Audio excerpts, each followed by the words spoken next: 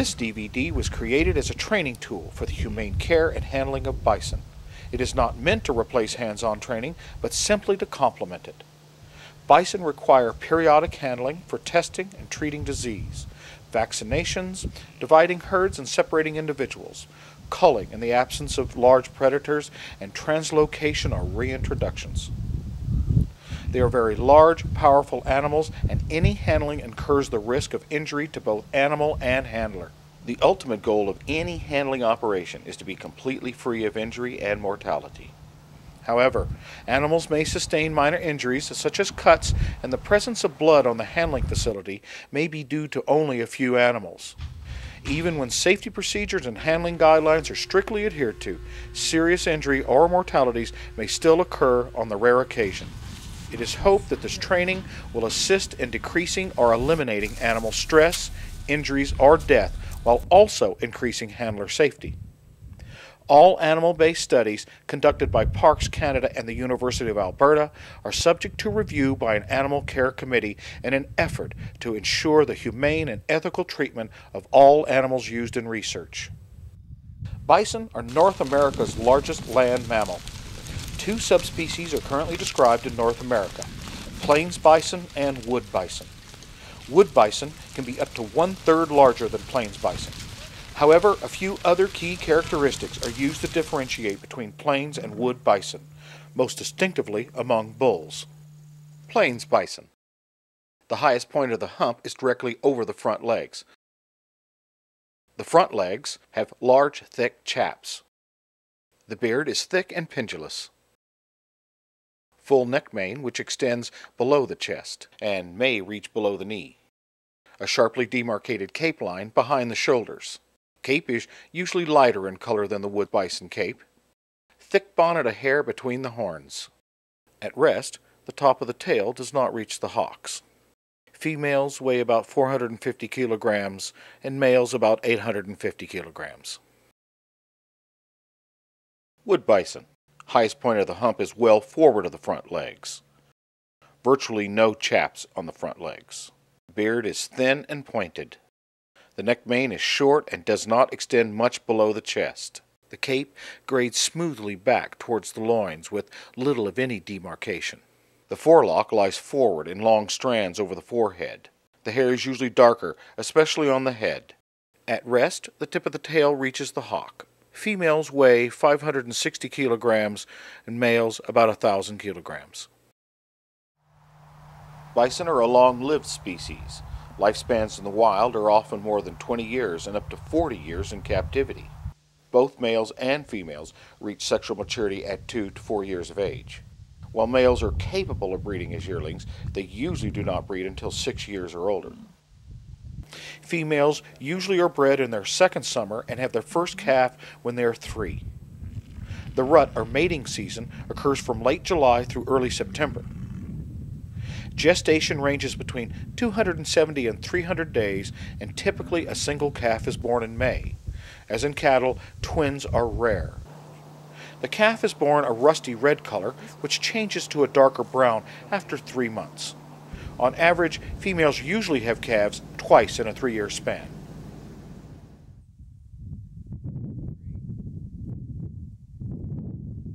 Wood bison have experienced a dramatic decline in numbers over the last 150 years. In the early 19th century, the wood bison population was estimated at 168,000. However, by the end of the century, overhunting all but eliminated them from their range. Only a few hundred remained. In 1978, wood bison were listed as endangered by the Committee on the Status of Endangered Wildlife in Canada, known as COSEWIC. A successful recovery program led to their downlisting to threatened in 1988, after their numbers increased significantly. In 2000, their legal status was reconfirmed as threatened. Since then, their numbers have continued to increase. As of 2011, it was estimated there were just under 11,000 wood bison in 11 conservation herds. Plains bison are also designated by COSEWIC as a threatened subspecies.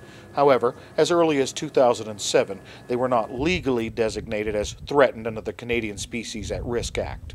Historical population estimates range between 30 and 60 million.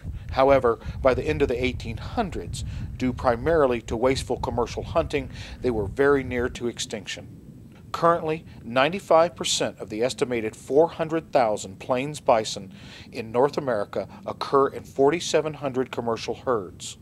There are currently about 700 mature plains bison in 3 free-ranging herds and about 250 semi-captive in Elk Island National Park.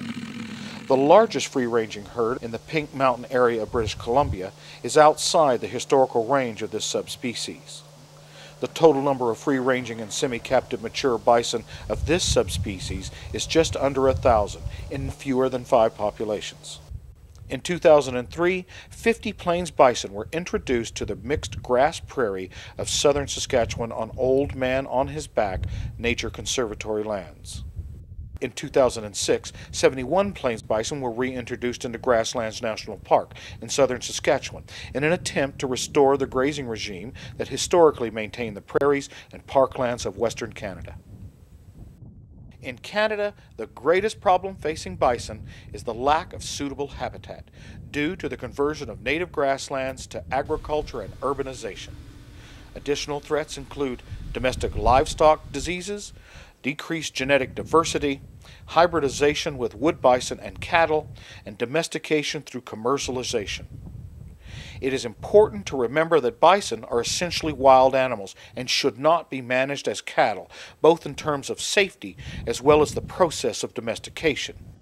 Thus, while some commercial herds may be suitable for conservation herds, others are not. For example, genetically important herds, both those that are apparently free of cattle genes and those that harbor unique parts of the total bison gene pool, need to be conserved. This means developing best management practices and applying them to existing herds. Domestication is a process which results in the genetic adaptation of animals controlled by humans. It may be inadvertent or planned. Domestication does not directly describe how animals are managed. Wildlife are not domesticated simply by being raised like conventional farm animals, although over the long term that may be the ultimate outcome. Selection for one or more specific characteristics, such as rate of weight gain, muscle mass, etc., is often accompanied by unforeseen physiological and behavioral changes and frequently results in inadvertently selecting for a suite of unknown traits. Additionally, animals that are particularly wild in captivity are often accidentally killed or seriously injured during handling, or selected for slaughter because they are too dangerous. This is active, sometimes inadvertent selection for a more passive animal that may be an inferior competitor in the wild. Intentional selection is often equated with genetic improvement. Specific examples include traits such as docility, rapid growth and maturation, suppression of seasonal cycles to allow finishing any time of year, or market preferences for specific carcass traits. Selective breeding of wildlife in captivity can result in characteristics that are deemed valuable by humans, yet may not be advantageous or common in the wild population. Consequences of anthropomorphic selection may be shortened productive life and loss of hardiness. Ultimately, a conservation herd must produce bison that can withstand all stressors of a wild environment, such as predation and extremes in weather. Calving should coincide with the flush of new grass. A cow's first pregnancy should not occur before she has reached optimal weight and size for giving birth. This can take as many as 3 years. In the 1950s, concerns over the use of animals in research prompted Russell and Birch to develop the 3 R's principles. These have become commonly accepted practices for humane animal-based science. Reduction. When conducting animal research, it is essential to incorporate an experimental design that makes efficient use of animals. Reduction alternatives, suggesting methods for obtaining statistically comparable results using fewer animals, are preferred. However, one must keep in mind that it is equally unethical to use too few animals, producing statistically meaningless results after subjecting the study animals to sometimes invasive procedures. Refinement. The goal of refinement techniques is to maximize animal well-being by minimizing or eliminating potential pain and stress. Stress may be physiological, behavioral, psychological, or environmental. It is often difficult to objectively assess animal pain or distress, as many animals continue to exhibit normal behavior when under stress. Understanding animal behavior contributes to humane housing and handling for the species in question. For example, group-dwelling animals, when kept alone, may experience stress and may do almost anything in an attempt to rejoin the group. A good rule of thumb is to assume that a procedure that causes pain or stress in humans will impose as much pain and stress in animals, unless there is solid evidence to the contrary. This DVD focuses on the refinement principle. The safest, most efficient, and humane techniques currently used for bison care and handling are discussed in this training module to ensure the safety and well-being of both bison and handler while minimizing handling time. Replacement. This principle stresses the use of non-animal replacements in experiments when possible. Replacement alternatives start with improved communication about previous animal experiments to avoid unnecessary replication. Replacement alternatives also include, for example, the use of computer and mathematical models, organisms with limited sentience, and cell and tissue cultures. Finally, a fourth R should be the overarching approach to working with animals: respect. These 4 R's are primarily intended to provide guidance to people conducting research on animals, but are just as applicable to ranchers and farmers who strive to raise bison in a safe and humane environment. More recently, the UK Farm Animal Welfare Council have presented minimal standards for the humane treatment of farm animals. These are known as the 5 Freedoms, and they provide valuable guidelines for both research and production facilities. Freedom from thirst, hunger, and malnutrition by ready access to fresh water and diet that maintains full health and vigor. Freedom from discomfort by providing a suitable environment, including shelter and a comfortable resting area. Freedom from pain, injury, and disease through prevention or rapid diagnosis and treatment. Freedom to express normal behavior by providing sufficient space, proper facilities, and company of like animals. Freedom from fear and distress by ensuring conditions that avoid mental suffering. With any free-roaming bison herd, it is occasionally necessary to capture the herd for management reasons. The primary goal is to gather the herd together in a central location and gradually sort the group into subgroups. These smaller groups may then be sorted down to the individual. Methods employed will vary among locations depending on the size of the herd and the infrastructure available to the herd manager. Some actively chase bison from their summer range into a central holding system using horse-mounted riders or vehicles. This requires very experienced personnel and a facility designed with this technique in mind. Others entice bison by using feed or ungrazed pastures to move the bison from one area to another. With a captive bison herd, every effort must be made to safely contain the animals. If an escape does occur, provincial wildlife acts often dictate that these animals are designated as wildlife, and the provincial government acquires ownership. Check with your provincial government for details. 2 approaches can be taken to capture bison for handling: using fenced enclosures to capture groups or individuals, or using chemical immobilization. In this section, we review techniques that bison managers can use to entice free-roaming bison into an enclosure for subsequent handling. Handling usually takes place in the fall or winter, after the calves had reached weaning age.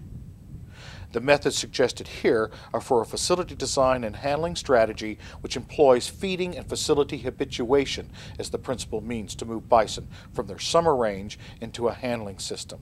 The ability to use feed as an attractant is enhanced if capture takes place in late fall or winter, when natural forage is less abundant or less palatable. Bison are extremely adaptable to cold weather, and their heavy coat and fat layer predisposes them to capture-related heat stress. Therefore, another benefit to handling during this time of year is the lower ambient temperatures. The cooler the weather, the better bison are able to cope with the stresses associated with capture and handling. Bison experience stress when forced into a handling situation, and signs of psychological stress are similar to those presented by heat stress. They include an increase in the reluctance to move forward, an increase in frequency and intensity of interaction with co-specifics or people, such as attacks on subordinates, charging people, gates or alley walls, refusal to move when pressure is applied, aggressive pawing at the ground, loud explosive blasts of air through the nostrils accompanied by a loud hissing noise, and, in the late stages of capture myopathy or severe stress, lying down and refusing to rise when provoked. Stressed bison will often move or stand with their head extended forward, mouth open and tongue protruded. This may be the result of a long chase, overheating, or extreme mental stress. Regardless of the cause, the physical act of extending the tongue is an attempt to maximize air exchange through the lungs. Bison have the largest diameter trachea of any North American land mammal, and they use this to their advantage by dropping the tongue out and forward to open the airway as much as possible. When the stressor is removed, or if they stop running, they should quickly revert to normal nostril breathing posture. If they do not, cease all attempts to remove the animal and eliminate the stressor. This will allow the bison to cool down or to physically and mentally relax. The handling facility and its associated pens and alleyways should be located within the pasture system. This allows the bison to move through the system when changing pastures and when coming for water or treats, such as salt, oats, or pellets. Habituating bison to the facility during non-stressful periods will make their capture much easier and less stressful. During handling, strategic placement of salt, hay, or other attractants will draw the animals into or near the pen. Positive reinforcement can be used to pair signals like a whistle with the feeding routine, which can then be used to lure bison. Once they have entered the pen, the gate can be quietly closed behind them. As each group is caught, a gate next to the pen should be opened and the process repeated. Bison can be very flighty when they realize they've been captured, and it is important at this point to minimize pressure on them. If the manager opens the next gate and attempts to immediately chase the bison through, the odds of success are reduced. However, if the gate is open and the bison are left alone, they will quickly find the opening and they will investigate it. Light pressure at this point should be sufficient to move the animals into the next pen. This is also the point where the manager can divide the group or segregate aggressive animals into subgroups. As subgroups are created, they are moved closer to the intensive handling portion of the facility. Facility design and the availability of pen options then dictate how the process continues. Ideally, sufficient small pen space should be available to sort and hold the bison in groups of 4 to 10 animals until they are ready to be individually sorted. Leaving the bison in compatible groups for as long as possible reduces the stress related to isolation and ensures that cow-calf pairs are maintained for as long as possible. It is essential during the process that non-compatible animals be segregated as quickly as possible.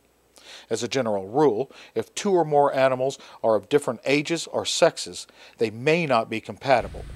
Strive to maintain cow-calf pairs and then sort animals into age or sex cohorts. Adult males should either be sorted individually or placed in groups of adult males. Within the adult cow group, there will always be dominant and subordinate females. Dominant or very stressed cows can be just as dangerous to other bison or to people as adult bulls. Injuries caused by adult bulls tend to be crushing or blunt force trauma injuries, such as severe bruising or broken ribs or legs. Those caused by adult cows tend to be punctures of the rib cage or abdominal areas, which are more likely to be fatal. Once subgroups have been created, it is necessary to sort individually prior to entering the squeeze. Again, variation in facility design dictate when and how this is done. Regardless of the design, the length of time an animal is confined in isolation should be as brief as possible. The facility should be designed in a manner which promotes forward movement and discourages backward movement of the isolated bison. Always provide a place where the bison can move ahead and strive to make forward movements a positive experience. Generally, it is fairly easy to move a bison forward and very difficult to get it to move backward.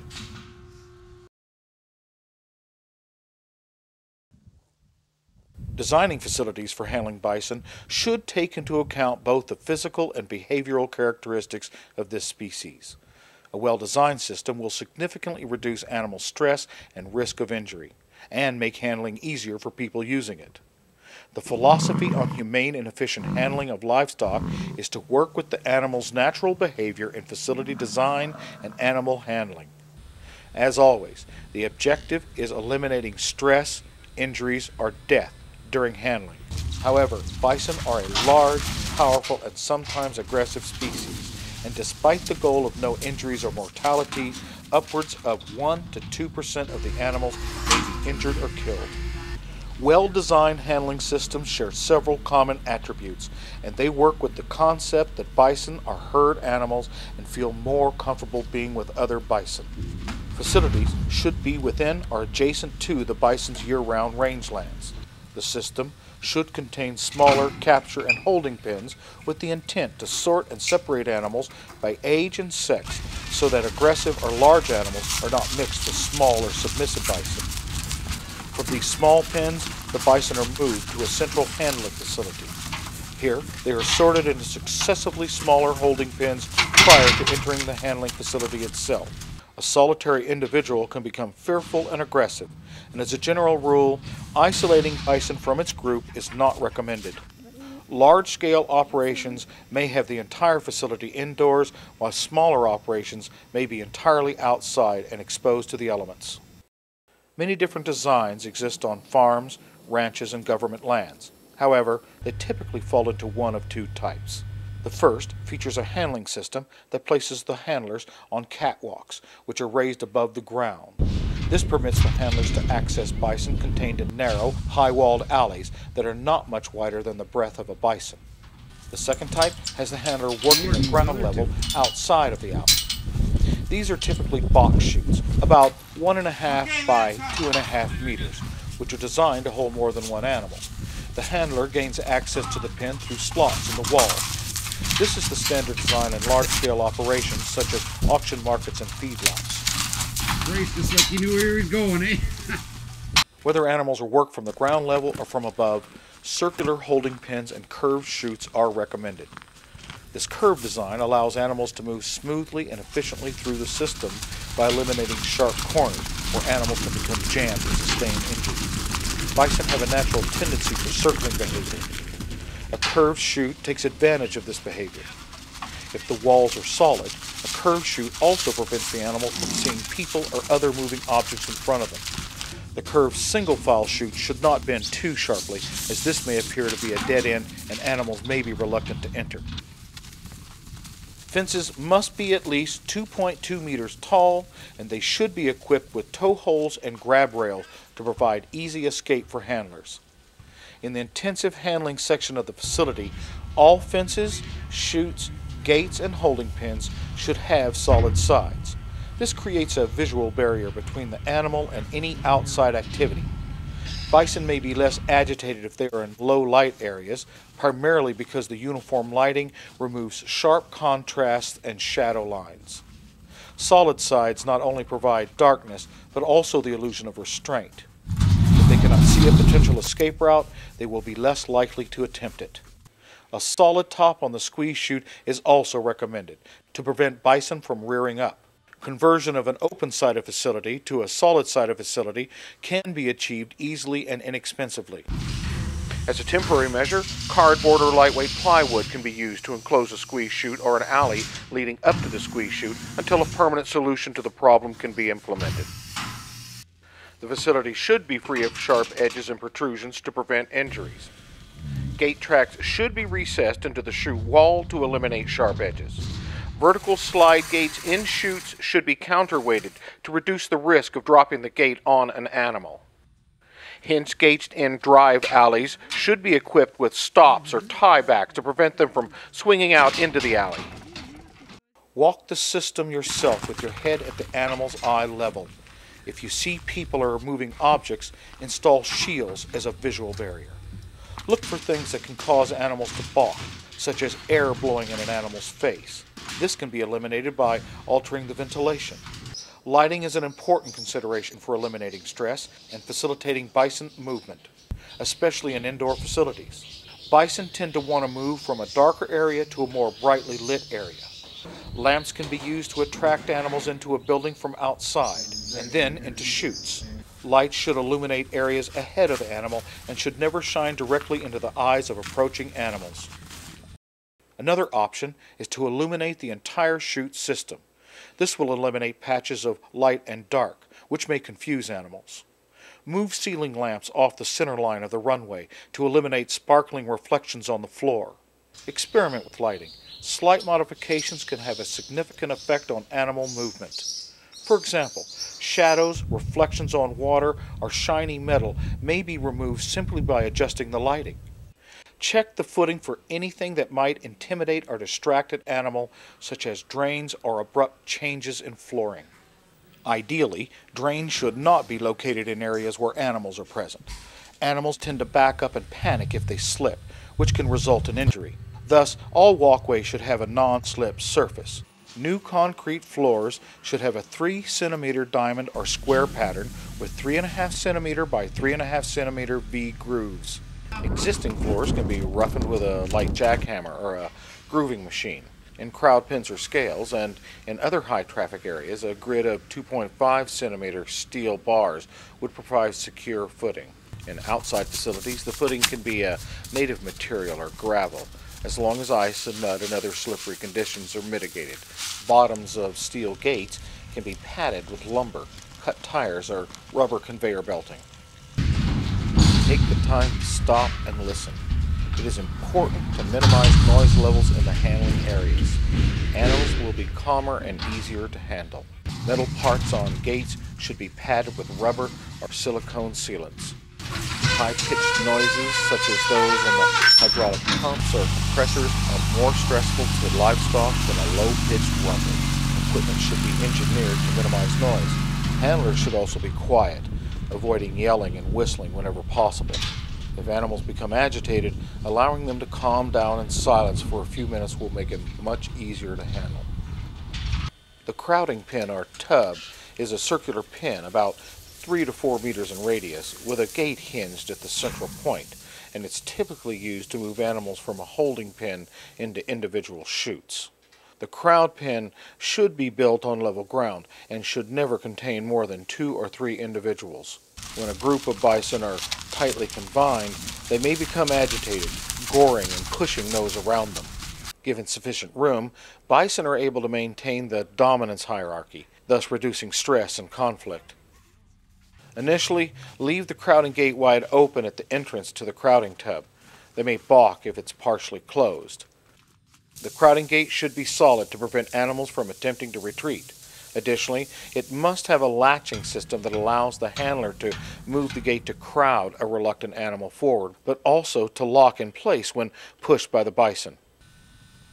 Again, when working with bison, keep like animals together, work males separately from females, sick animals separately from healthy individuals, juveniles separately from adults. Work a bison cow together with her calf for as long as possible. If separation is necessary, reunite them as soon as possible if the calves stay with the herd. Forcing a group of bison into a single file alley will cause them to pile up and climb on top of each other. When possible, move animals individually from the crowd pen into the squeeze chute. Bison waiting alone in the single file chute often become agitated. They will stay calmer if they wait in the crowding pen with a group. If it is necessary to bring more than one animal into the alley, hold each one in a separate compartment, separated by a solid sliding gate. When restraining animals, behavioral principles should be used instead of sheer force. To keep animals calm in a restraint device, they must be calm when they enter. Bison will often lunge or leap when exiting the squeeze, and the facility design should take this behavior into account. Care should be taken to ensure that pressure relief valves of hydraulic systems are set to the appropriate level to prevent accidental crushing injuries. Several different types of neck stanchions are available for both manual and hydraulic squeezes. Each has advantages and disadvantages. There are vertical, straight pipe stanchions that either travel parallel to each other or are hinged at the bottom and closed to a V shape. This parallel system is mechanically complex and may be cumbersome when manually operated. The system also permits unrestricted vertical movement of the bison's head, which can pose a considerable risk to the squeeze operator. This style of stanchion is beneficial in that it reduces the risk of carotid strangulation and can be used with all sizes of bison, as it automatically adjusts to animal size. Another common stanchion style is also hinged at the bottom or travels in parallel, but contains a yoke-shaped opening which is placed at neck height. This yoke produces the unrestricted vertical head movement described earlier and is intended to hold the neck in a normal position of a standing bison. Ensure the yoke is large enough to accommodate the neck of the bison being restrained without applying pressure to the carotid arteries. This style of stanchion can be a problem when mixed groups of large bulls, cows, and calves are put through a squeeze. It may be suitable fit for a bull, but too large to hold a calf. Regardless of the style of neck stanchion employed, the handler must be very observant and watch for any signs that the restrained animal is in distress. Distress caused by neck stanchion strangulation is most often demonstrated by the animal becoming suddenly quiet, eyes or tongue protruding, a slow collapse towards the floor, followed fairly quickly by death. From the onset of strangulation to death may take only a few seconds, and if any of these symptoms are observed, the handler must immediately reduce the stanchion pressure.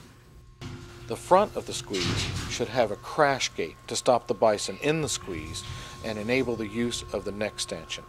The crash gate must permit a view down the alley as an enticement for the bison to enter the squeeze, yet be strong enough to withstand a full-speed charge by a large bull. The obvious goal is to encourage the bison to walk calmly into the squeeze, but in reality, many animals tend to lunge or run into it. If the crash cage is built too visually heavy, or if it completely blocks the forward view, it can be very difficult to get a bison to step into a squeeze. The squeeze must be equipped with a drop-down or hinged panel on both side walls. This permits safe and easy access to all parts of the restrained bison for injections and other veterinary procedures. In the event that the animal dies in the squeeze, one entire side of the squeeze should be hinged to open fully to permit removal of the carcass. This feature is also useful when the purpose of the restraint is intentional euthanasia. Whether using a manual or hydraulic squeeze, it is important that the operator is experienced in its operation and knowledgeable on the species' behavior. The squeeze must be designed to avoid uncomfortable pressure points on the animal's body. Use the concept of optimal pressure, that is, apply sufficient pressure to provide the feeling of restraint without discomfort or pain. A restrained animal should be able to breathe normally without straining. When using a hydraulic squeeze, excessive hydraulic pressure can cause severe injuries, such as a ruptured diaphragm or a broken pelvis. Again, ensure the pressure relief valve is set correctly for the restrained bison. The amount of time that a bison is restrained should be kept to a minimum. When moving, handling, or restraining bison, always watch for signs of fear or stress. Handlers must not only recognize these signs, but be able to interpret them and respond accordingly. Some subtle indicators of fear in bison are licking, blinking, huddling, circular movement, milling, a raised tail, backing up and balking. As distress increases, these behaviors become amplified and new behaviors emerge, such as labored breathing, frothing at the mouth, vocalizing, bulging eyes, running, pushing, goring, attacking, and sitting. The bison may also attempt to jump or climb out of its enclosure. If an animal is further stressed, it may reach a state of tonic immobility. Symptoms of this include lying down inappropriately and not responding to stimuli. At this point, the animal may be in shock. Remember, different individuals may respond in different ways, and that behavior is a combination of genetics and prior experience. If possible, the bison handling facility should incorporate a passive sorting pen where calves are naively and passively weaned from their mothers.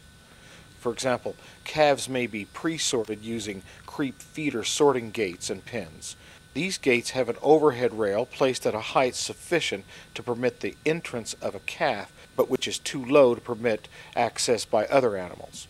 Placing high-quality forage inside the creep feed pen will attract the calf into the separate pen. The creep pen should be placed beside the pens which are routinely used to feed the cow-calf pairs. Calves should be allowed unrestricted quiet access to the creep pen until they are comfortable going in by themselves. It works best if food is withheld from the group for a short time. When the creep gates opened, the operator available and ready to close it. Immediately upon calf entering this pen, an operator must close the entrance gate and move the calf out of sight of their mothers.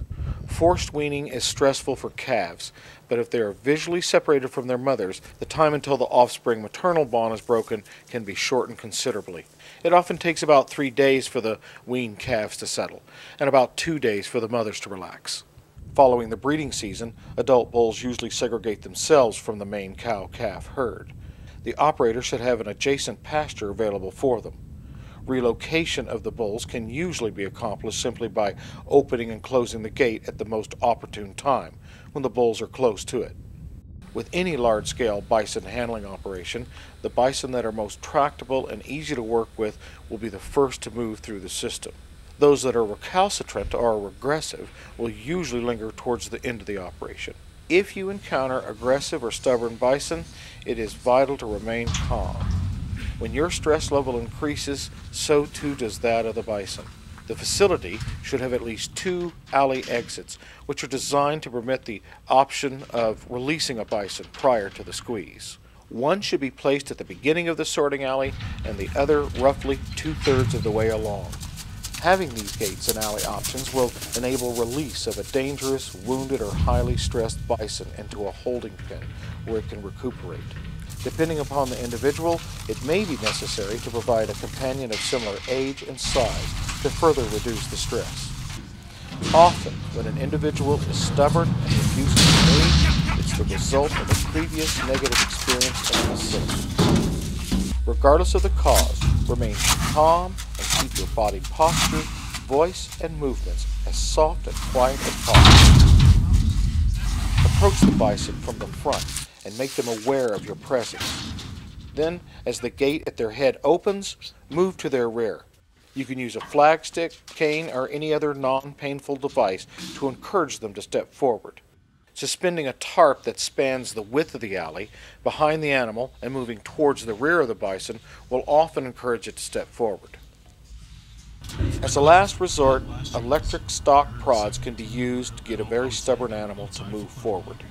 This may be a situation where an animal is in severe distress behind a stubborn bison, or where an added level of force will reduce the stress on a larger group of bison. If used, the situation must be set up in advance to give the bison every opportunity to cooperate. All gates must be opened and all handlers prepared to assist in the forward movement of the bison. Once all is ready, the tip of the prod should be applied to the large muscle mass of the hip and never to any sensitive genitalia area. Bison have excellent memories for negative experiences. They will remember the use of a prod and the place where they experienced it, so restrict their use to an absolute minimum to ensure that future handlings of that animal do not allow a similar path. If all attempts to move the bison forward have failed, it may be necessary to move it backwards. Empty any pens behind the bison and then calmly attempt to get the animal to retreat. Often, the bison will have been kicking the tailgate or sitting on its haunches against it.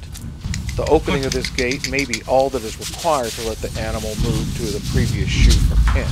You can then attempt to move it through one of the escape gates or into another pen, or if possible, forward again.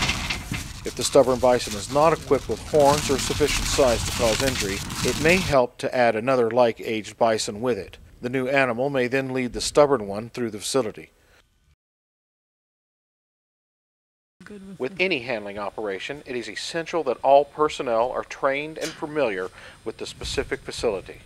Worker safety is a paramount concern, and it begins with a safe and efficient facility, but must be followed by a well-planned training session. All new workers should be provided with an orientation package prior to training. This package should contain a drawing or blueprint of the facility, with all pins, alleyways, and gates identified. The purpose of the handling operation, specific roles of workers, and a clear set of handling guidelines should all be discussed. Particular hazards or risks must be identified and mitigated. Adequate first aid supplies must be on hand and a plan must be in place to ensure that an injured worker is provided with emergency medical care. Potential hazards to bison must be described and a plan of action in place should a bison be injured. Large animal handling facilities can be inherently dangerous places to work, and all personnel should have appropriate safety equipment. This includes such items as good quality leather gloves, suitable clothing for the weather, hearing protection, if required, and good quality footwear. On handling day, the person most familiar with the facility and its operation should lead a tour of the system.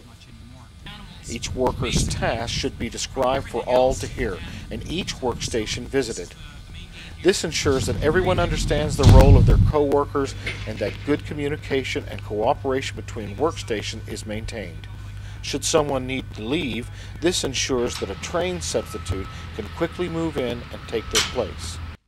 An awareness of risks to the bison and co-workers enables everyone to remain vigilant and able to quickly respond to an animal or co-worker in distress. Each handling facility has its own unique advantages and disadvantages. One disadvantage of most facilities is the necessity of workers entering small holding pens on foot to move bison from one pen to another. This is when handlers are most at risk of being attacked by a dominant or an aggressive animal. As discussed in the facility design section, pens must have adequate and easily accessible escape routes for the workers. It is essential that people who are comfortable working with cattle from the ground do not think of bison as cattle. They are not, and they react differently. Only experienced personnel should work on the ground to move bison between pens. The handler moves within the pen to direct and control the movement of the bison, and thus must always be aware of their body posture and location in relation to the herd or individuals. Loud, aggressive behavior by the handler will often escalate fear and aggression displayed by the bison. It is imperative to keep handling as quiet, gentle, and stress-free as possible. When the handler enters a pen to move bison forward or divide a group, correct body placement in relation to the animals is vital.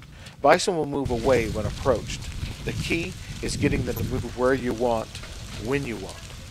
A successful operation takes advantage of this and creates a situation where your movement, combined with the facility design, creates an opportunity for the bison to make the right decision. The job of the ground workers is much easier if gates are properly located, pens have appropriate numbers of bison for their size, and other handlers are strategically placed. With these factors in place, ground workers can focus on the group or individuals that need to be separated, using appropriate pressure and timing to move the animals forward. To move an animal forward, the handler must be behind the point of the shoulder. Stepping ahead of that line will cause the bison to turn back. Having the ability to place your body properly in relation to the animal is an effective way to move animals. Once bison are moving in the desired direction, it is essential to maintain pressure until the animal has reached its destination. At this point, immediately remove all pressure. The more times the bison reacts correctly to your pressure and is then rewarded by a release of that pressure, the less stressed the animal will become. If subjected to continuous pressure without subsequent release or reward, an animal's stress level increases and its ability to cooperate declines. Most people who have been injured by a bison during a handling operation did not see the attacking bison in time or had no safe way out of the pen. Ground workers must continually assess their position in the pen and relative to the bison. Uneven natural footing, accumulation of frozen dung, and icy surfaces or snow-covered ground could make a worker susceptible to tripping or stumbling, putting themselves at risk of being trampled.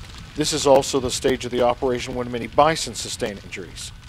Groups are often separated into narrow alleyways using heavy metal gates. Gates can be slammed on an animal, causing injuries to the hips, shoulders, neck, or skull.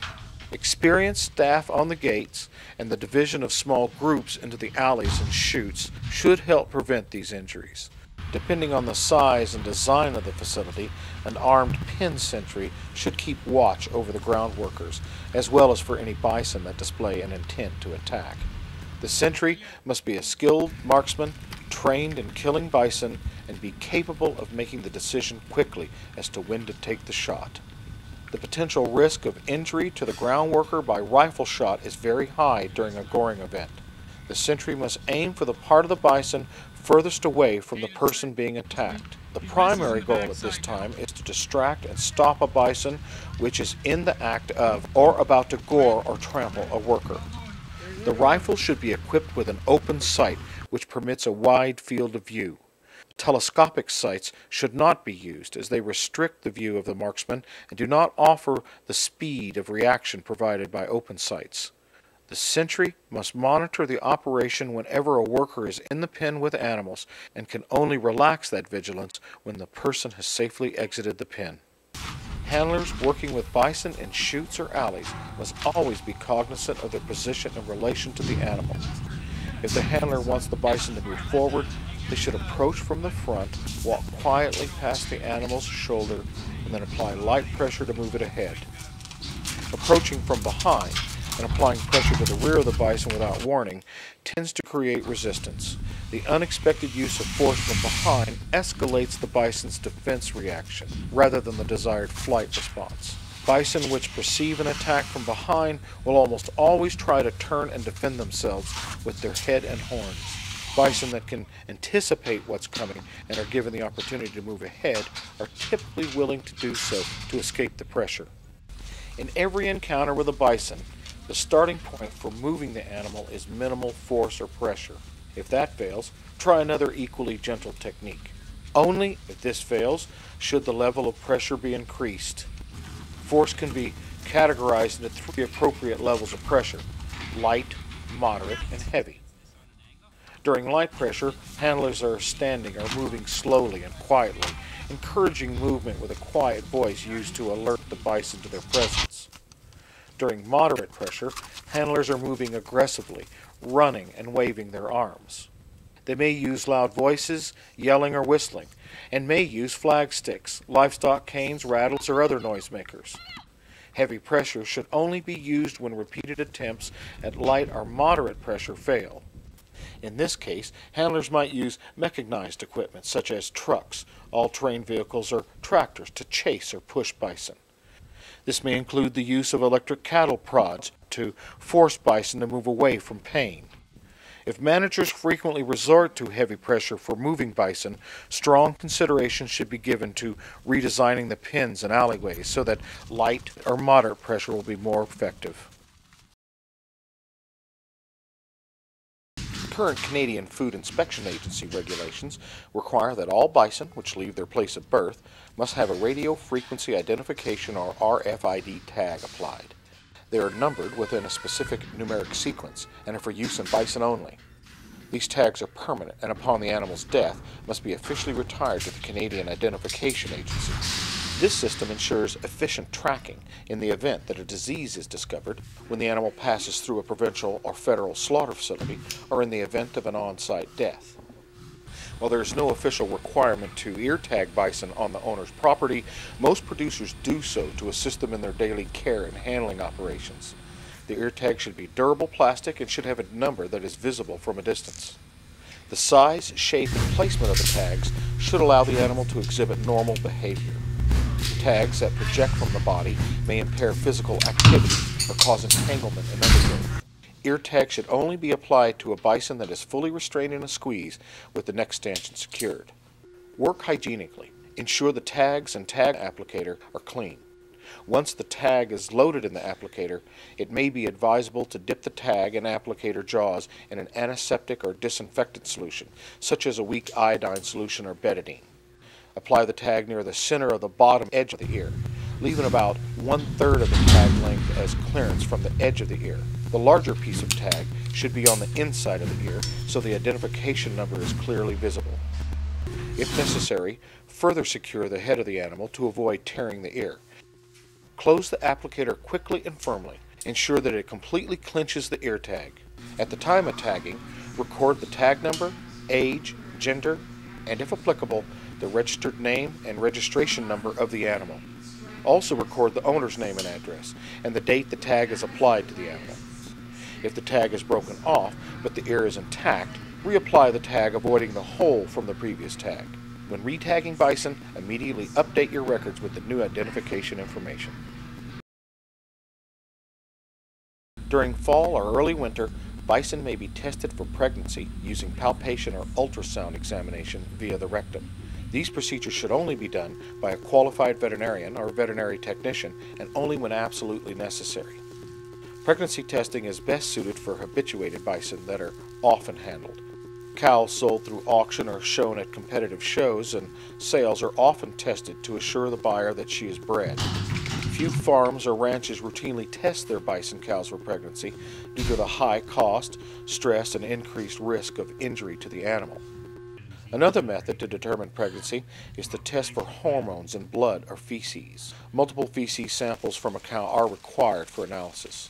These methods require laboratory analysis, which may take several days or weeks for results. Consult your local veterinarian for details on where this service is available. Several safety concerns must be addressed when testing bison for pregnancy using palpation. Safety of the palpator is paramount. The palpator must be able to safely enter the squeeze and gain access to the cow's anal opening. This requires an easily accessible escape route and secure restraint of the cow. Most commercially available squeezes are designed to accommodate a palpation cage at its tail end, through which the palpator gains access to the cow. Some palpation cages have a horizontal bar which flips down behind the cow, between the tail and the top of the hocks. This bar is intended to provide the veterinarian with some protection from the cow kicking or suddenly charging backwards. Ensure there's no risk of the palpator's arm being broken on the bar should the animal go down while their arm is inside the cow. About 5 months. If the squeeze is located outdoors during cold weather temperatures, a warm building or vehicle must be close by to allow the palpator to keep their exposed arm from freezing, to keep water and other liquids warm, and to permit cleanup after the examination. The collection of blood is a vital component of any bison handling operation. Blood is used for disease testing and is required when moving bison from one jurisdiction to another. Blood is also used to determine parentage, to certify genetic purity, for registration purposes, and for research. Blood may be safely collected from two locations, either from the jugular vein in the neck or the coccygeal or tail vein, which travels along the underside of the tail. If more than a few cc's of blood are required, the jugular vein is recommended. Gaining access to the jugular vein requires that the animal's head and neck be securely immobilized. This may require the use of a rope around the horns or a bison halter, either of which are tied off to a secure post. The goal is to limit the range of motion of the head and neck so that the blood sample may be safely withdrawn. Collecting blood from the tail vein tends to be safer than from the jugular. However, the tail vein is thin and delicate and often collapses after just a few cc's of blood are collected. This can result in red blood cell damage. Additionally, a new collection site must be found and may cause problems when conducting a tuberculosis or TB test. The skin along the underside of the tail is thin and soft and is the preferred location for this test. If numerous punctures are made while attempting to obtain blood, this may cause difficulty when interpreting results of the TB test.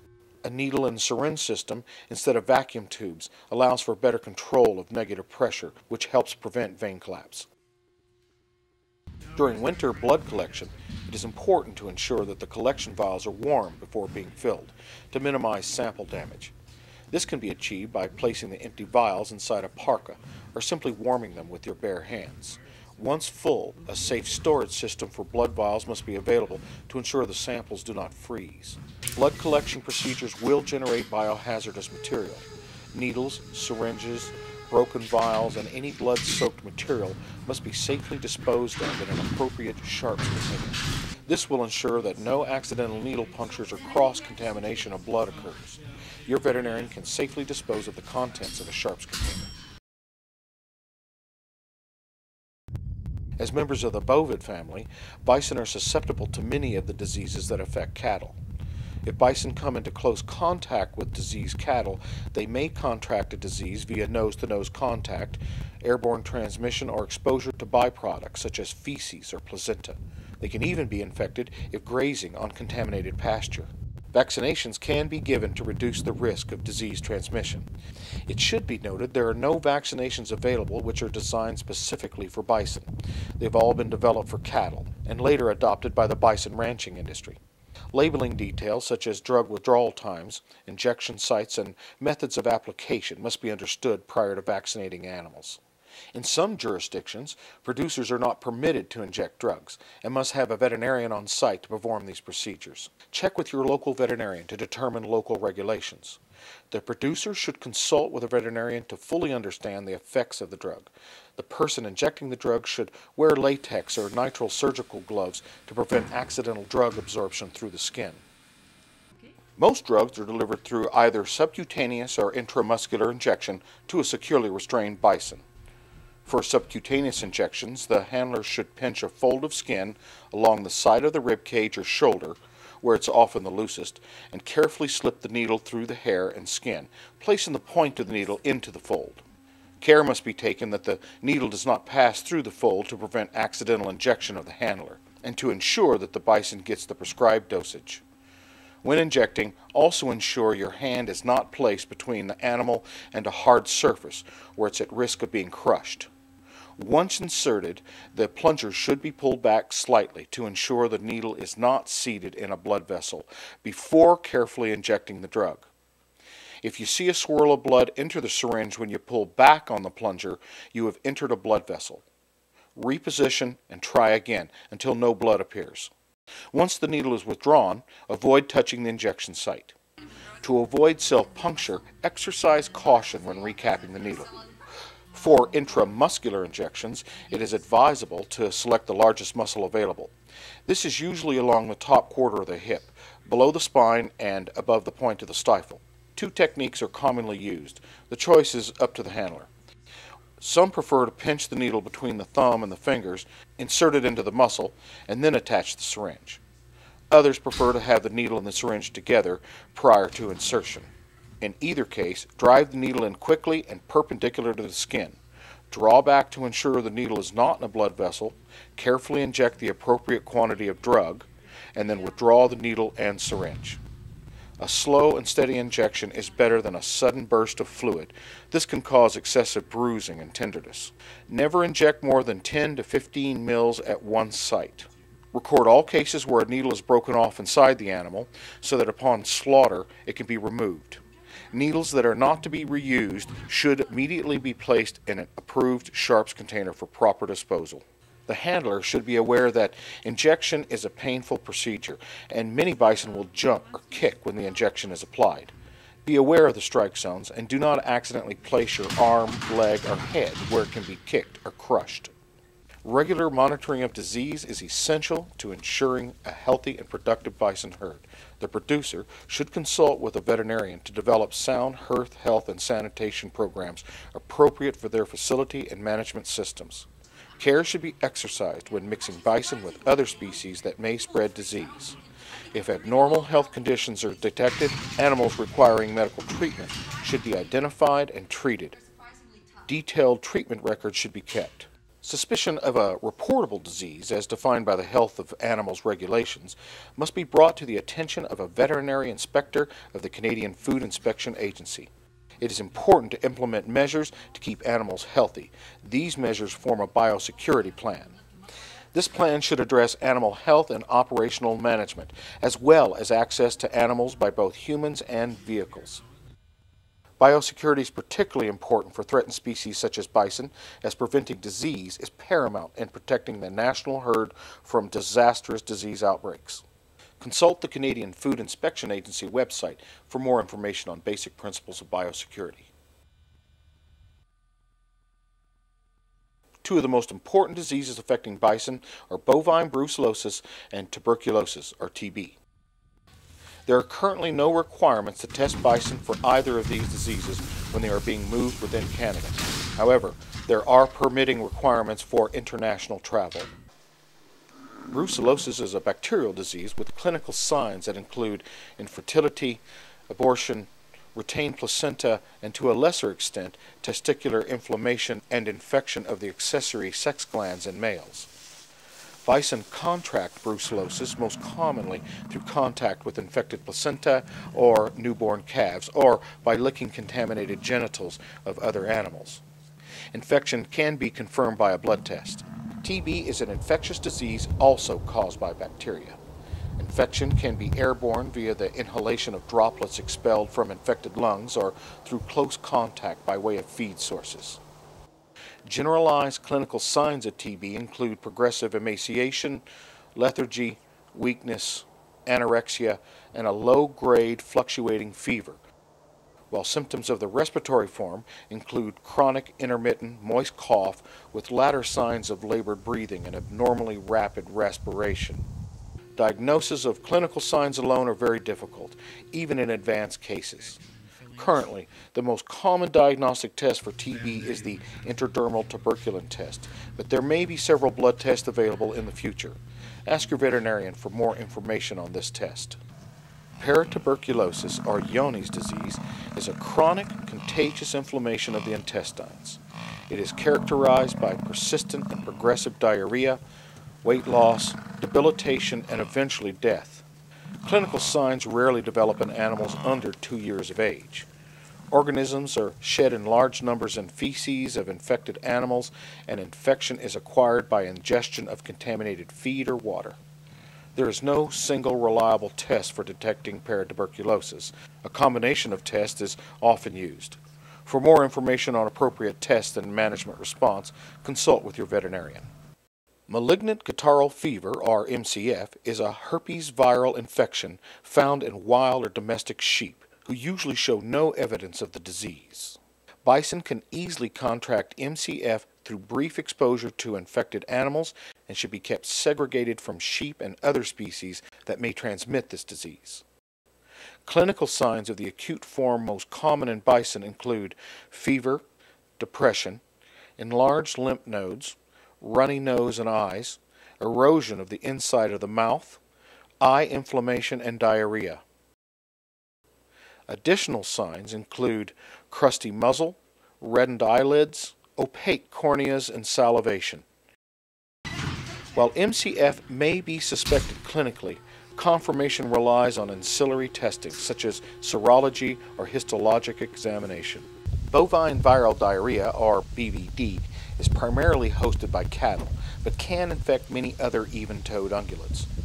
The form most common in bison is transmitted through the placenta during the first 4 months of fetal development. Fetal infection can cause fetal mummification, premature birth, stillbirth, deformed limbs, and birth of weak calves. Large numbers of BVD virus are shed in the secretions and excretions of persistently infected animals. The clinical presentation of the acute form of BVD can vary greatly, from fever, runny eyes and nose, and depression to diarrhea and respiratory disease. BVD can be diagnosed from the animal's history, clinical signs, serological testing, and gross and microscopic lesions in diseased animals. Anthrax, caused by spore-forming bacteria, is an acute disease that can infect almost any warm-blooded animal, although it is considered primarily a disease of herbivores. Most forms of anthrax are rapidly fatal. Highly resilient spores are formed after bacteria have been discharged from an infected animal or exposed to oxygen when a carcass is opened.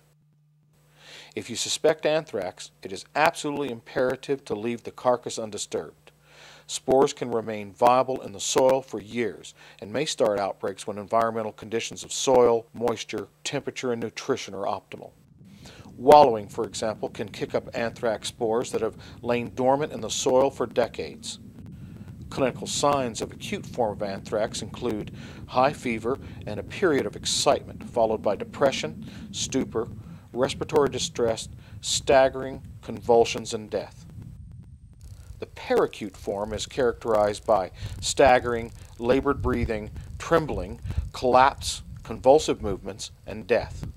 Diagnosis of anthrax usually occurs as a result of finding one or more animals suddenly dead on pasture. Consult your veterinarian for advice on testing for anthrax, as special precautions are necessary. Anthrax is a reportable disease in Canada, and if it is suspected, contact your district veterinarian immediately and have them contact the Canadian Food Inspection Agency representative nearest you. Your veterinarian should be familiar with the signs and symptoms of the above diseases, as well as other diseases which may be of concern in your area. If you suspect your animals have contracted a disease, seek qualified veterinary assistance as soon as possible for your safety, as well as to limit both the spread and severity of the outbreak. All bison will host some parasites in their life. Typically, these parasites will occur in low numbers, causing little or no harm to the host. Gut parasites such as nematodes or roundworms and cestodes or tapeworms are the most common. Adult worms lay eggs and then are expelled by the bison's feces. The eggs hatch on the ground, develop into larvae, and the larvae then migrate into the surrounding vegetation. Here they develop into the infective stage and are ingested with the vegetation during grazing. Prevention is preferable to treatment. The most effective way to mitigate parasite loads in bison is to ensure they do not ingest the parasite in the first place. The best way to do this is through frequent harrowing of non-native pastures, pasture rotation, or by following a grazing regime that avoids overgrazing. Harrowing breaks up manure pats and facilitates the desiccation of the eggs and larvae. A pasture heavily contaminated by manure will provide an ideal source of internal parasites. Appropriate animal stocking rates and a rotational pasture system are highly recommended. Occasionally, when an animal is experiencing extended periods of stress, these parasites may become pathogenic. Many bison operators have a routine anti-parasitic or deworming program to ensure that animals are maintained at optimal health. Dewormers can be administered in several different ways, either orally through diet supplements, externally through pour-on liquid, or via injectable drug. A dietary supplement is the least invasive method of administering dewormer, but is also the least reliable.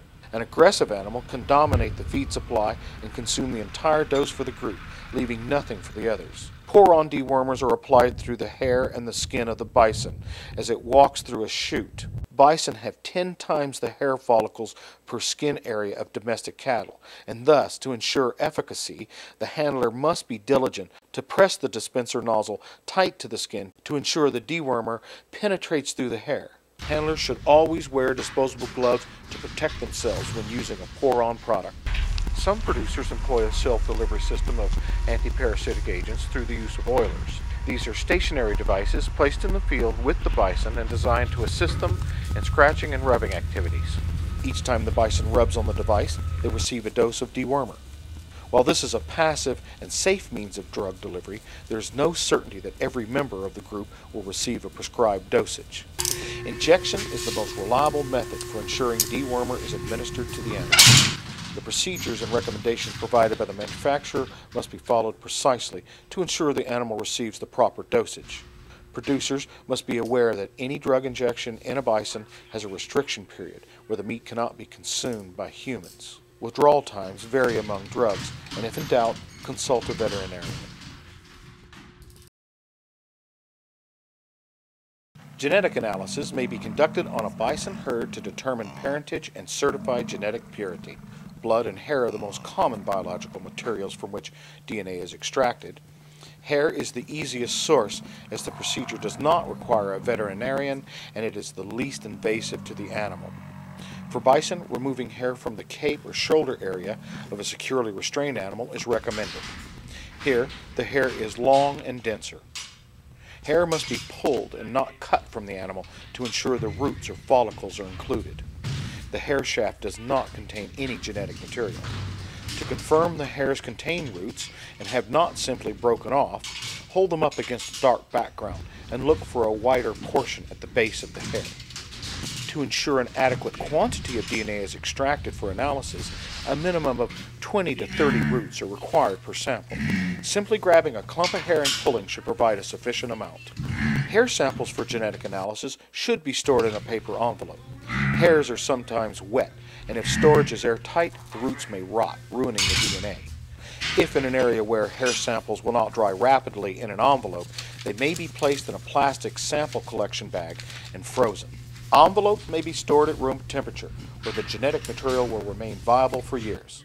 After each sample is collected, clearly mark the envelope with the date and relevant identification information of the individual from which the hair was removed. Contact a genetic laboratory for information on sample shipping procedures. If possible, split the hair sample into 2 clumps, one for DNA analysis and the other as a backup in case the first is damaged or lost. Bison in captivity must be supplied adequate quantities of suitable forage and access to fresh water. The methods used to feed and water animals will vary considerably among facilities depending on the local environmental conditions, herd sizes, and management goals. A general guideline for the provisions of feed is that all members of the group must have equal access to the feed at all times. In a mixed group of bulls, cows, and subordinate bison, the dominant individual will always attempt to hoard the feed. Dominant bulls will often feed first and then lay on the feed to restrict access by others. The best way to mitigate this is to lay the feed out in multiple locations or unroll round hay bales. This allows all members of the group to feed simultaneously. It is preferable for at least 2 people to be involved in distributing forage to the herd. One person operates the tractor to deliver the feed, usually in the form of round hay bales, while the other person cuts and removes the twine or wrapping from the bale. This is a potentially dangerous situation for the person on foot, particularly when the herd surrounds the bale handler while waiting for their feed. Pushing and shoving between members of the herd can create a situation where the handler can be injured. The tractor operator must watch and protect the person on the ground at all times to ensure their safety. They must also be aware of their surroundings so the person on the ground does not get injured by the equipment. Bison are supremely adapted to surviving long winters and deep snow. Their digestive physiology allows them to thrive for long periods without access to liquid water. When bison crater through snow to access forage, they ingest small quantities of snow with each bite. The combination of frequent small meals with frequent small intakes of moisture aids the digestion of forage. Bison enclosed in high densities and being fed large quantities of dry forage must have free access to water for their digestive systems to function properly. Failure to provide access to free choice water can lead to serious digestive problems. Once back on winter pastures where bison forage naturally, free choice water is still a good idea. However, if there is adequate snow available, bison can do very well without it.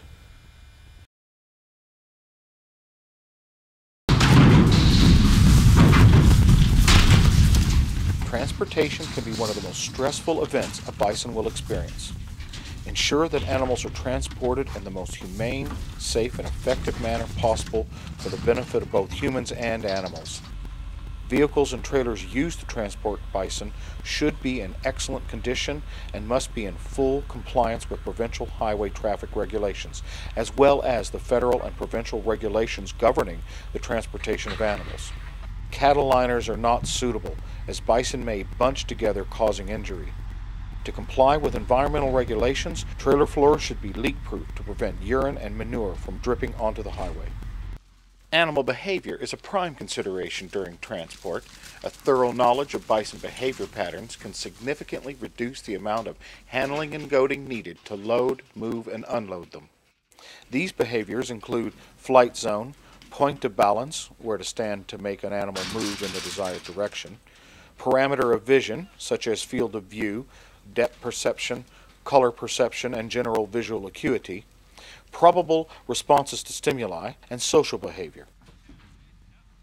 This knowledge also allows a transporter to assess loading facilities, problems that may occur during loading or unloading, segregation needs, general fitness of the animals, and signs of distress in animals during transport.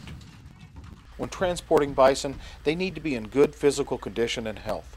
Those with reduced capacity to withstand the stress of transportation due to injury, fatigue, infirmity, poor health, distress, very young or old age, impending birth, or any other cause are unfit for transport.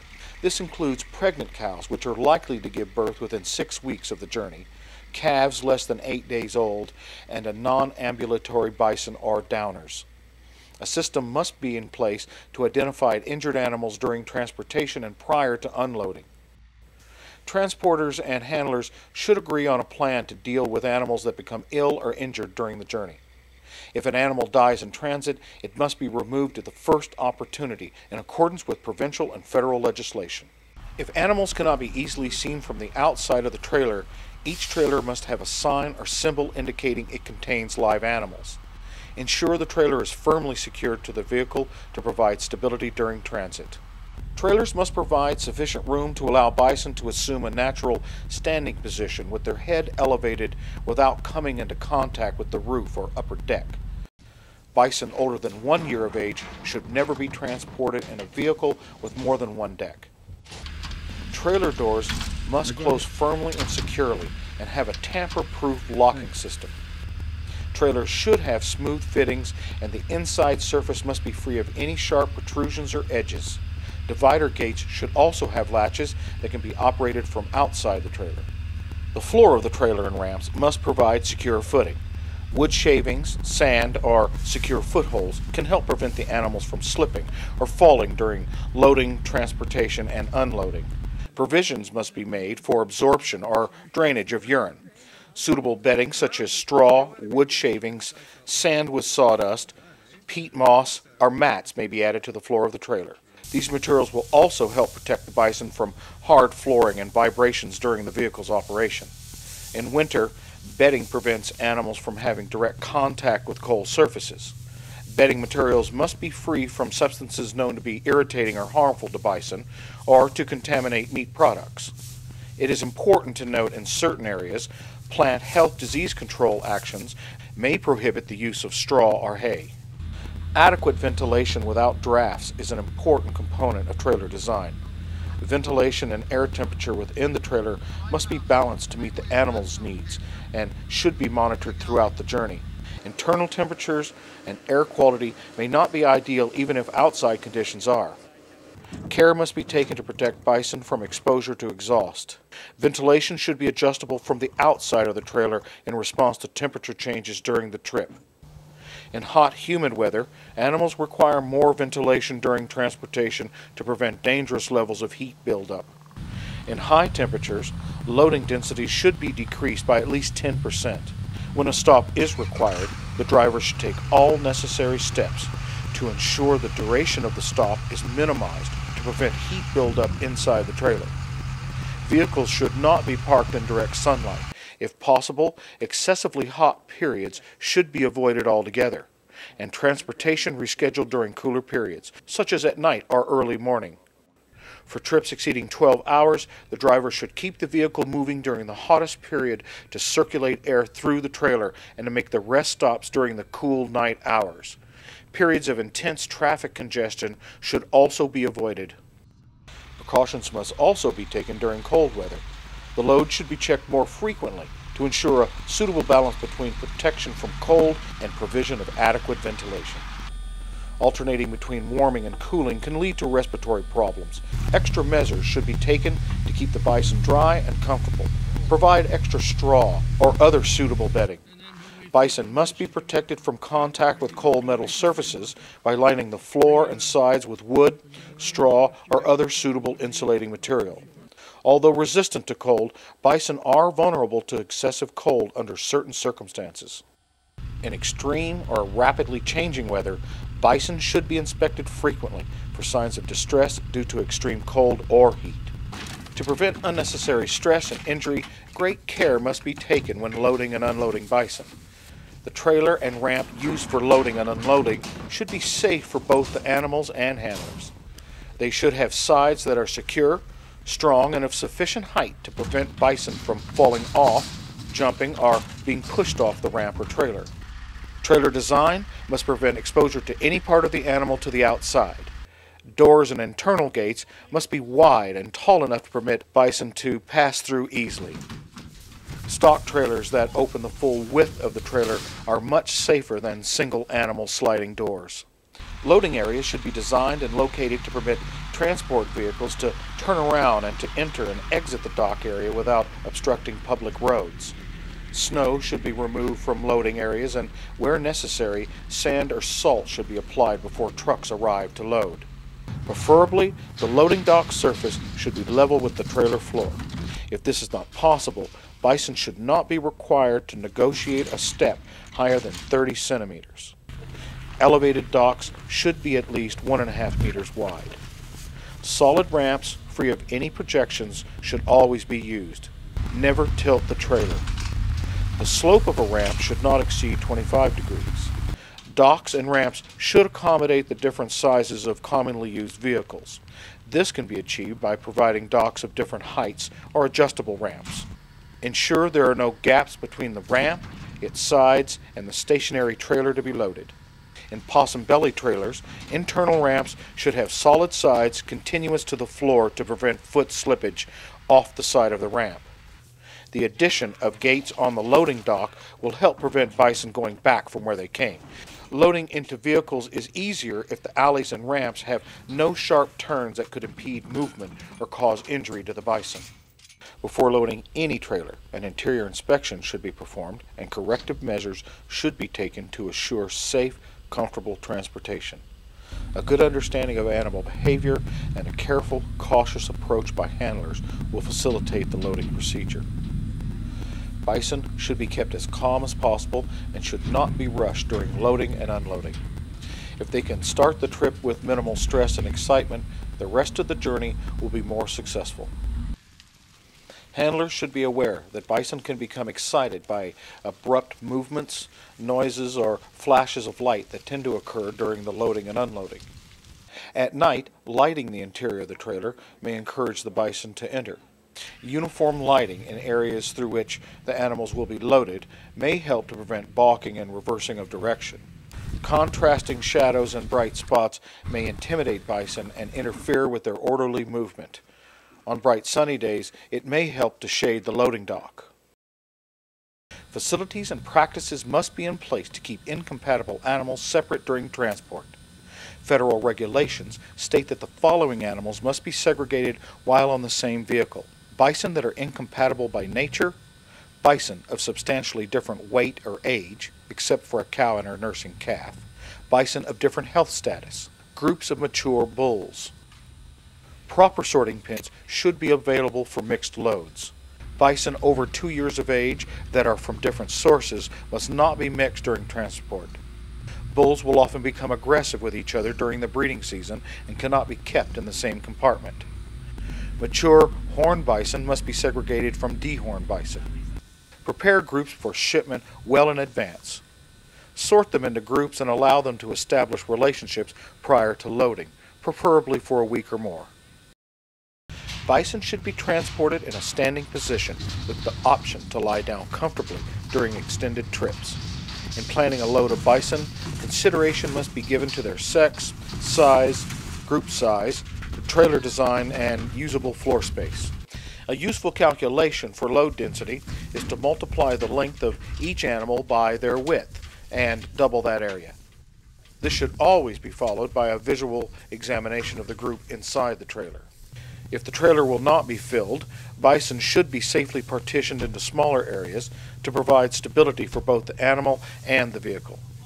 Most large vehicles are equipped with cross gates to hold animals in groups. Proper spacing will reduce or eliminate the potential for injury or suffering. Overcrowding can cause discomfort due to lateral pressure on the animal. Individual animals transported in overcrowded conditions may be unable to get up should they lose their footing. Handlers should also consider the effect of horns and winter coats and adjust loading density accordingly. Facilities should have a sufficient unloading ramp capacity so vehicles may be unloaded properly. Bison should not be unloaded directly into long alleyways. Use properly designed chutes, ramps, and holding or sorting pins. The unloading ramp should have a level area at least 1.2 to 1.8 meters before the ramp declines. Bison do not like to start downhill immediately upon exiting a trailer. On concrete ramps, stair steps provide better traction than cleats or grooves when they become dirty. Be patient during unloading. If given time, bison will often leave the trailer on their own. Keep in mind the bison's peripheral vision and keen senses and minimize human interaction. Often, bison, particularly mature bulls, will not voluntarily leave the comfort of the trailer. In this situation, use a sweep gate or divider to gently push the animal towards the open door. Use of electric prods, rattles, or tools of any kind is discouraged. Drivers should check each load immediately before departure to ensure that the bison have been properly loaded.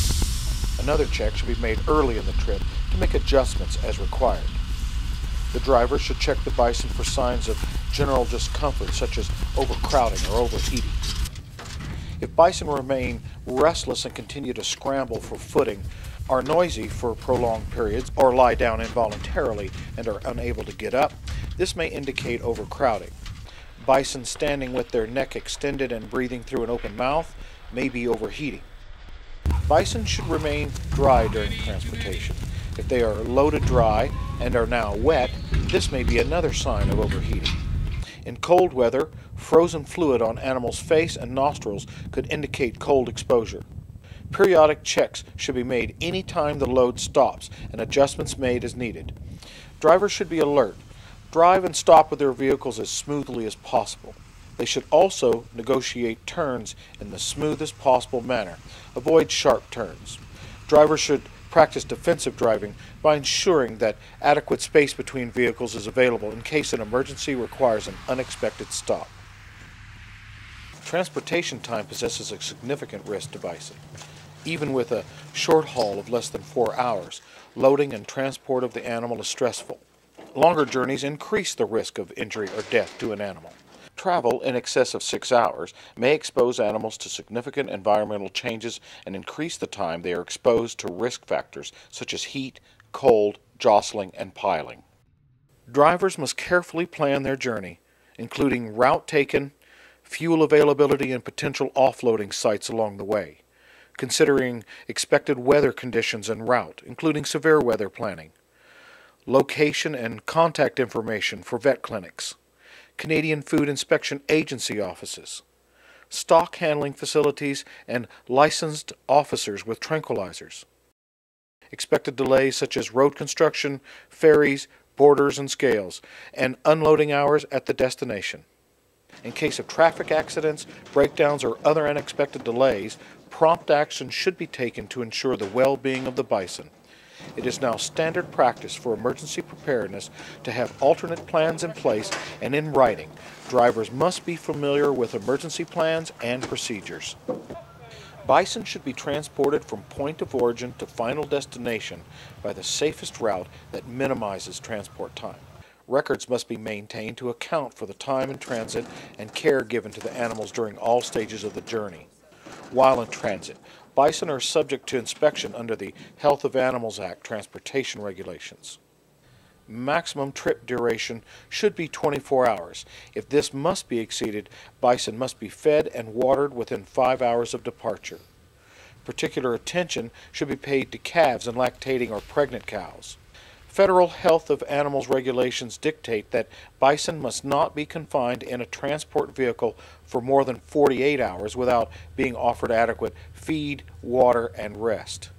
Therefore, drivers must also take into consideration potential locations of facilities along the way, where the trailer is parked in a sheltered or shaded location, and bison fed, watered, sheltered, and cared for in a humane manner. On extended journeys, fresh hay and water or high moisture feed should be offered. Root vegetables can also be given to provide needed moisture, or, if above freezing, hay may be hosed down. The 48-hour restriction may be extended only if bison will reach their final destination without having been confined in a vehicle for longer than 52 hours. The Health of Animals regulations requires that a rest period be at least 5 hours in duration. If bison are to be unloaded, it's strongly recommended that the rest period be at least 48 hours. Preferably, unloading of bison should be avoided. Nursing calves accompanying their dams should be allowed an opportunity to nurse undisturbed at suitable intervals. Nursing calves should be provided with appropriate additional feed and water at least every 8 hours. Feed, water, and rest can be provided at a rest station or a suitably equipped vehicle. Pens at the rest station must provide adequate space for all animals to lie down simultaneously. Bison should be able to move freely in a well-bedded and protected environment and have at least twice the floor space as in transit recommendations. The environment must be free from disturbance, excessive noise, or movement. All animals must have the opportunity to eat good quality feed, and suitable feeders, as well as free access to sufficient clean drinking water, which is protected from freezing. Again, adequate ventilation and appropriate temperatures must be maintained at all times. Sufficient lighting must be available for observations of each animal.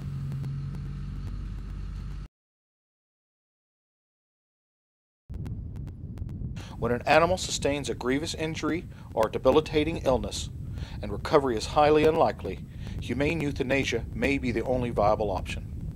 Although an unpleasant task, it is an inevitable component of animal husbandry.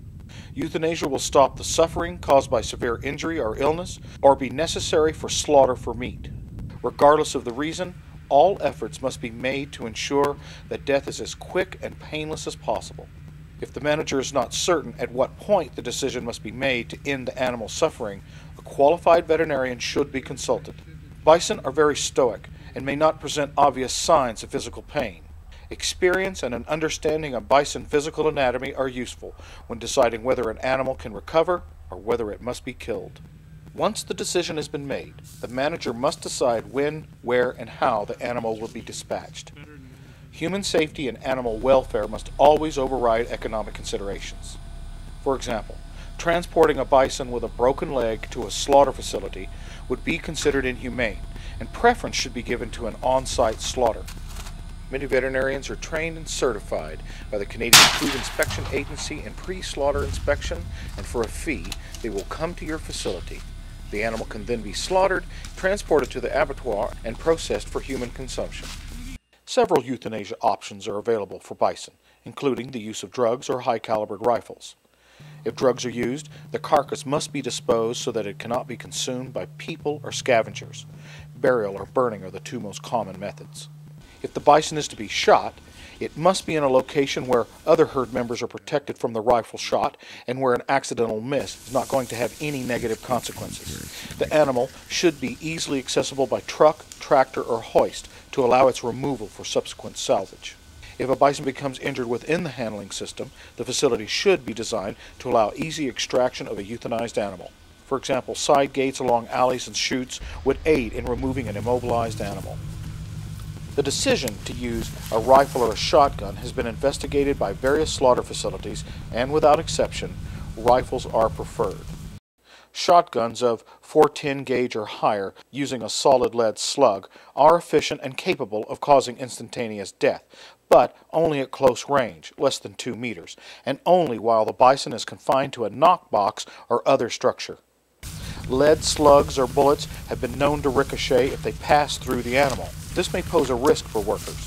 Steel or copper jacketed bullets may also pass through the animal, but tend to shatter if they hit metal posts, rendering them less dangerous. The choice of rifle is often dictated by the preferences and experience of the shooter and the availability of appropriate firearms.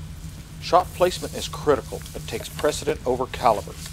The preferred shot occurs when the bison is quartering away. When standing in full profile, 2 shots are presented. If using a side head shot, aim for the posterior base of the horn. The skull is thin and poorly protected at this angle. If properly placed, the bullet will travel into the brain case and death will be instantaneous. If the bullet travels into the neck, often the spinal column will be shattered. If it pulls the other way, the skull plate will be destroyed. If the head shot does not present itself, a heart shot can be used. The heart lies very low in the chest cavity, at the cape demarcation line, and 10 centimeters above the ventral chest line. Aim just above the intersection of the chest and elbow. Avoid shooting anterior to this point, as it's where the diaphragm is located, while a shot posterior to this point will put the bullet into the stomach or lung, and it will not be fatal. The shot sight line must be clear of any secondary targets on the opposite side of the animal, as the projectile may pass through and remain lethal for a considerable distance. In some circumstances, an injured bison will not permit the shooter to approach from behind and will strive to face the threat head-on. In this case, place the bullet 3.5 to 5 centimeters above an intersection of 2 lines, drawn from the base of each horn to the opposite eye. With the imaginary target in view and correct shot placement, death should be immediate. Bison that are alarmed or aggressive will often face the threat and stand with their head elevated. Do not attempt attempt a forehead shot in this case, as the bullet will glance off the bone. Draw a line across the animal where its belly and front legs intersect. Then center the shot. This will place the bullet in the heart-lung area and will ensure a quick but not instantaneous death. Bison that are heart shot can still travel a considerable distance, so be prepared to take a second shot. Once shot, the standing bison should collapse immediately. Muscle contraction may occur for up to 20 seconds, possibly followed by some uncoordinated kicking or paddling movements before the muscles completely relax. It is essential to properly confirm the animal's death. Do not approach a downed bison assuming it's dead. If only stunned, it can regain its feet and charge very quickly. Attempt to elicit a response from the animal by throwing rocks or making loud noises. Watch for chest or belly breathing, ear flicking or eye blinking. Any response may indicate sustained or recovering brain activity, and the euthanasia method may have to be repeated or an alternate procedure employed. If no response, approach the downed animal from the direction of its hind legs, rifle at the ready. If there is no evidence of movement, approach along the animal's backbone. Watch the eye. Do not assume the bison is dead until you can touch the surface of its eye and it does not blink. All bison managers must know that handling bison may result in a situation where euthanasia will be required. Only those with professional training in euthanasia techniques should attempt to dispatch an animal. This training should not only provide the skills to perform the procedure, but also the confidence to make a timely decision on when to euthanize. If there is any doubt about your marksmanship or your ability to humanely kill the animal, arrange to have someone with those skills on site during the handling operation. This is not a task to be taken lightly. It must be planned and prepared far in advance.